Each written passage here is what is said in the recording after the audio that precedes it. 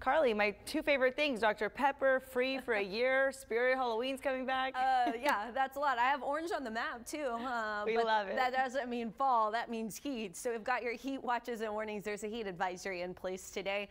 That heat advisory is going to be until 6 p.m. So we'll be feeling the heat pretty much between noon and 6 p.m. That's when I intend to say try to limit your strenuous activity outdoors, because look at this, right at noon, that's when we get into the mid 90s, low to mid 90s, so 93 degrees in Corpus Christi. Your heat index starts to near 110, so it'll be around 106. By 2 p.m. 108, 4 p.m. 110 for your feels like temperature. It is going to be a hot one out there. It's still sunny, lots of sunshine, heating up the atmosphere, heating up our air, and just making it feel so blech outside, right? So there's a heat advisory today to alert you that this heat can quickly turn dangerous, because we are anticipating heat index values at or above 110.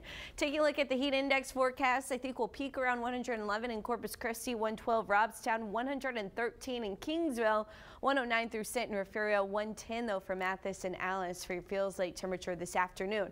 High temperatures in your heat index, they're going to stay right around 110, not only today, but well into next week. We do see our high temperature lower a little bit, but notice the heat index doesn't lower too much. We're going to see a little bit more moisture and a little bit more humidity heading into next week. So here's what we have going on in our upper wind and pressure pattern. Also, I've added in the chance of rain as well. So what you see, this is the Bermuda high. It's a big, strong steering system that takes into account the tropics. This was a tropical wave we were watching. It has already crossed into the Pacific. It has about a 30% a low chance of developing into a system, but it will stay in the Pacific Ocean south of Mexico.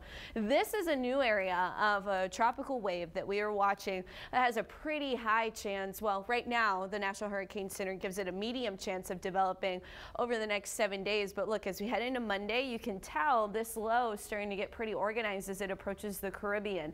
This is the system that I see having a better shot at developing as it approaches those Antilles Islands, especially this is going to be Puerto Rico right here. So it has a chance of strengthening as it approaches this direction. Now, right now, these high pressure systems are weakening as we head into next week, but we're still pretty hot. So this high pressure right over Texas. However, see this little bump in the winds as well. So this is a little trough that we are seeing, and this little trough does indicate we could see a little bit more moisture and a low chance for some showers and even a thunderstorm. I think our sea breeze opportunity goes up a bit more on Tuesday because of this little bump in the atmosphere, but overall it's this system we will be watching. So again, the high pressure systems break, they weaken, and it has a pretty decent shot at turning north, but that's something that we are going to be keeping a close eye on. For now, keep in mind these tips for handling the heat: drinking water, applying sunscreen,